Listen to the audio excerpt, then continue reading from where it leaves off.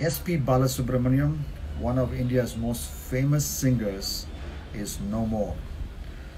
The Hindu and other newspapers and other social media sites, they're all talking about what a versatile singer he was. 40,000 songs across 16 languages and so on and so forth. And this morning I read something in the Hindu which said SP Balasubramaniam perhaps sang the finest love song ever in any Indian language. And that song was Kadal Rojave, a song which he sang in the year 1992 with A.R. Rahman scoring the music, with Vairamuthu writing these lines, poet Vairamuthu writing these lines. Let me quote from that song, and millions of Indians and people all over the world have heard that song. But that song, from those lines spring a message, even as we are remembering the life and work of SP Balasubramaniam. Kadal Rojave. In one place it says, Kannukul Nidan, Kanniril Nidan, Kannudi Partal, Nenjukul Nidan, Yenanado, Yedanado, Sol.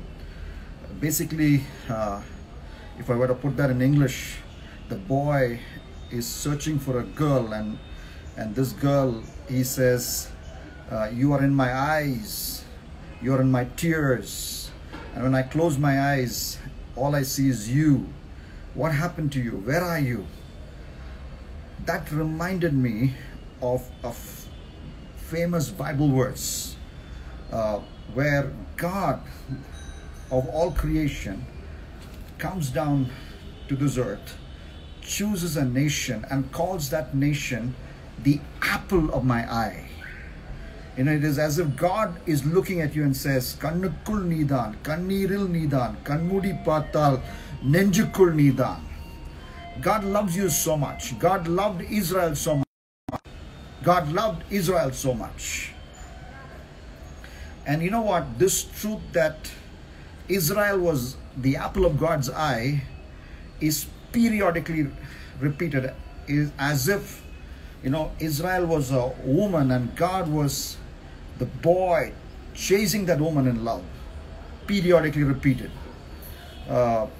We see that in Deuteronomy chapter 32 and verse 10, the first time this imagery is used. Deuteronomy 32 and verse 10. And then that is during the formation of Israel. That is during the formation of Israel. And then this is again repeated during the exilic period, where Babylonians came and took Israel, and they were in Babylonian captivity, because many of the Psalms were written during the exilic period. In Psalm 17 and verse 8. So before exile, in Deuteronomy 32:10, this imagery is used. God says to Israel, you are the apple of my eye. And in Psalm 17 and verse 8, during the exile, God says, you're the apple of my eye again. And then the post-exilic period, after the people of Israel returned back to their promised land and started rebuilding the temple and started living back in the promised land, again in the post-exilic period, in Zechariah chapter 2 and verse 8, this imagery is repeated. God says to Israel, you're the apple of my eye.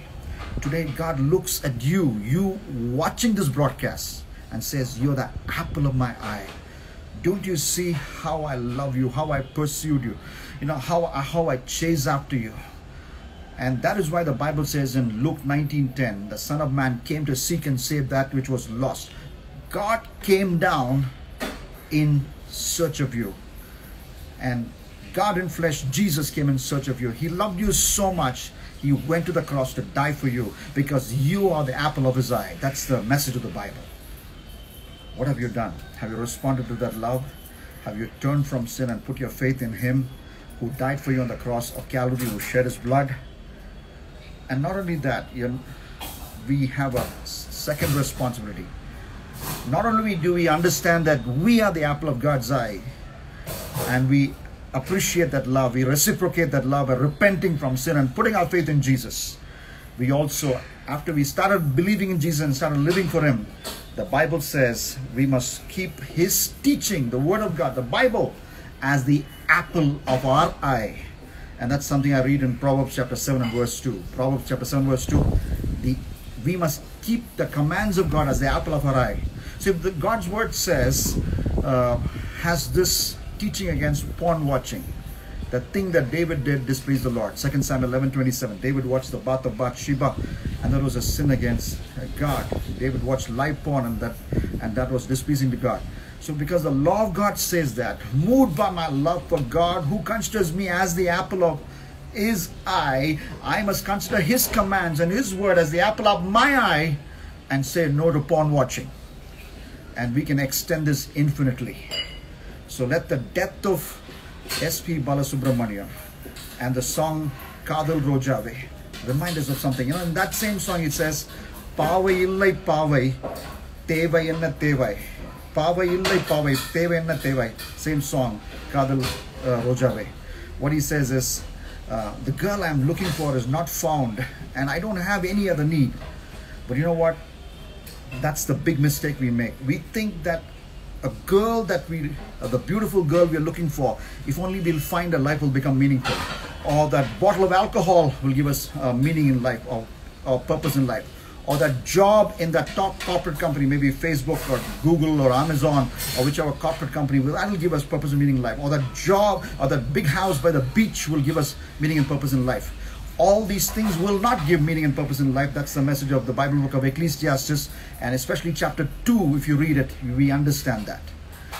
So when SPB Balasubramaniam sang Pavai illai pavai, tevai enna tevai, you know, you can find that pavai, but still your tevai will remain.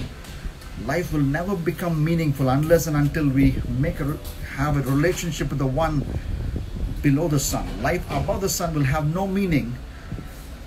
Life below the sun will have no meaning. Life below the sun will have no meaning unless you and I have a relationship with the one above the sun. And who's above the sun? God. And that's the message of Ecclesiastes chapter 2. So I want to invite you right now, as you're watching this broadcast, to bow down your knee, close your eye, and give your life to Jesus. He said, unless you repent, you too will perish. So kneel down and say, Jesus, I'm a sinner. I've sinned against you in my attitude, my action. I'm coming to you in faith. You died for me on the cross. Cleanse me right now. And I'm coming home. I'm coming back to you. Do that right now. Do that right now as you close your eyes in your own way right now. And when you do that, life will become meaningful and purposeful. Because Jesus said in John 10:10, I have come to give you life to the full. God bless you.